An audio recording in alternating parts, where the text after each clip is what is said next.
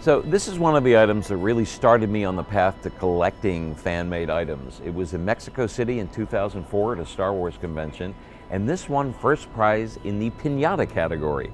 And I thought it was incredibly creative because piñatas I had seen were just sort of tacky. I waited till the gentleman who made it came back to claim his piñata, and I said, "Oh my God, I've never seen anything like this. Would you be willing to sell it to me?" And he said, "Oh, I don't know how much I charge you." And I thought, oh, here comes the hammer. And he said, "It only cost me $4 in supplies." And I said, "Yes, but your artistry, your skill, I'll give you $100. And his wife went, "Take it." So you can actually, don't tell anybody this, I don't want this to get out, but you can actually lift the saddle, see the paper mache, and put the candy and the toys in there. But people have attempted to get close to it with lightsabers and do, but that doesn't happen. I talked about the original Ralph McQuarrie design for Star Killer on the banner I have. This is a sandblasted and carved version of that by Steve Gawley, one of the first hires at the model shop, and someone who worked on all 6 of the Star Wars movies. And it looks brand new, but he actually made it November of 1977.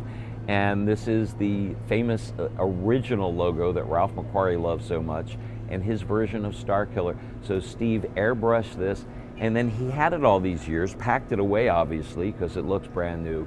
And a year ago, all of the model makers got together because one of their former colleagues had a stroke and had tremendous hospital bills, and they had a big auction and gala, and it was also online, and I was determined to get that because I thought this was the most beautiful piece that I had ever seen, hand carved by somebody that I had known for decades, and it was a great interview for my first Star Wars book ever. So this is really, it's a new piece and an old piece at the same time.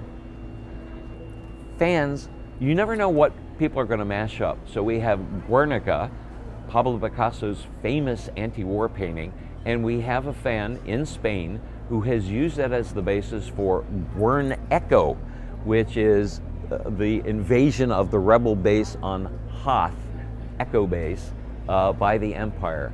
So it's an anti-war Star Wars painting from a certain point of view. You like Salacious Crumb? You don't need to be a great artist or have just all kinds of special materials to make things. So this is from Mexico by Pablo Carrizales, and it is crunched up newspaper and packing tape. And I think probably a little bit of fuzz from a vacuum cleaner. I'm not quite sure what that is, but yeah. So great stuff. And on the same shelf, we have a tongue depressor R2-D2 sculpture, also from Mexico by Javier Vasquez. And the legs have wheels, and the third leg goes up and down. And I mean, it's this kind of stuff that makes me so admire the passion for fans that fans have for Star Wars and how they translate that into these wonderful objects. Tilly the Tauntaun is a rocker, and a friend of mine named Woodchuck in Florida made this, has made several of them, but I said, "Chuck, I really want one that I can ride. This is a little too small for me."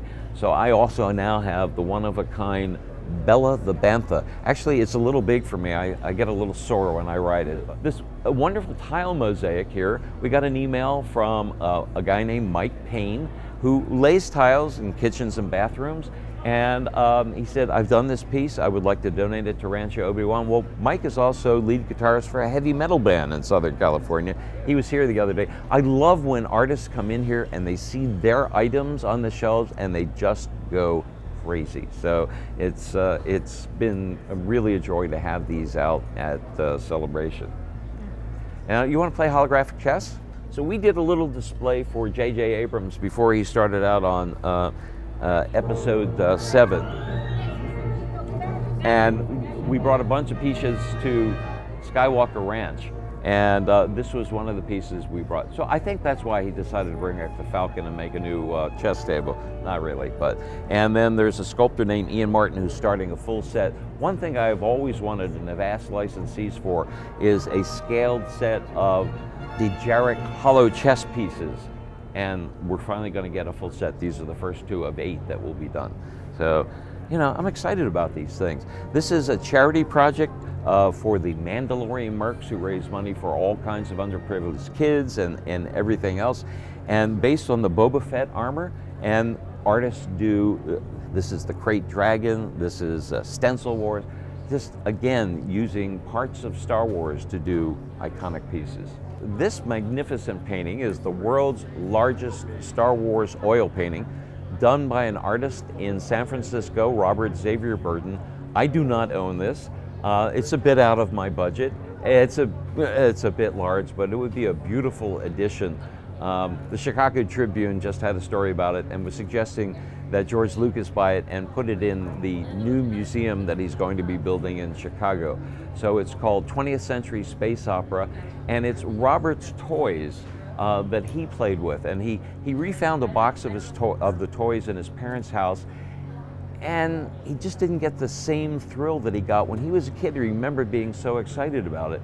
So he wanted to do a painting that would bring back that awe and inspiration that he got when he first saw these plastic toys at a very young age. And so we've got almost all of the action figures from the trilogy, ships, and we've got Easter eggs in here. So Yul Brynner from the Magnificent Seven, of course, based on a Kurosawa movie, and George was influenced by Kurosawa.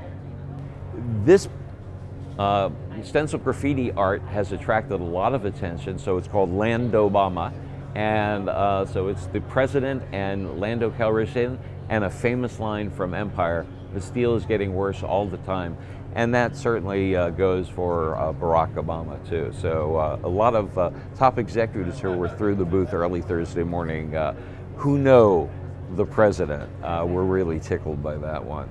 And then we have one of the first iconic use of iconic objects for artists, the Vader Project. More than 100 Vader helmets were sent around the world. This one is Join the Happy Side by a Japanese artist, Yoko Hobachi. Even skateboard decks can be used by artists. So these were done by tattoo artists for the 30th anniversary of Empire Strikes Back. A black velvet deck, and Adam Hayes, one of the best tattoo artists in the United States. And of course over here we have George walking his AT-AT. So, you know, this again was done for charity, and we have political commentary, Chewbacca and Che Trooper. It's just amazing stuff. You know, a friend of mine from Peru came and said, you didn't know that George stole the idea for the characters of Star Wars from the ancient Inca. I said, what?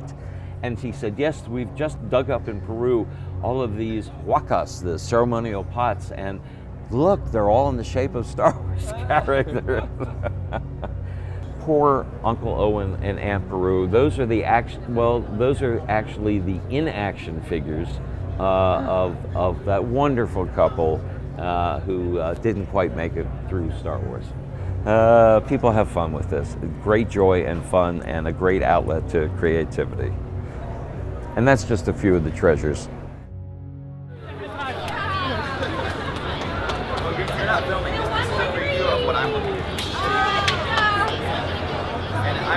I'm not gonna like take it with me. I think it's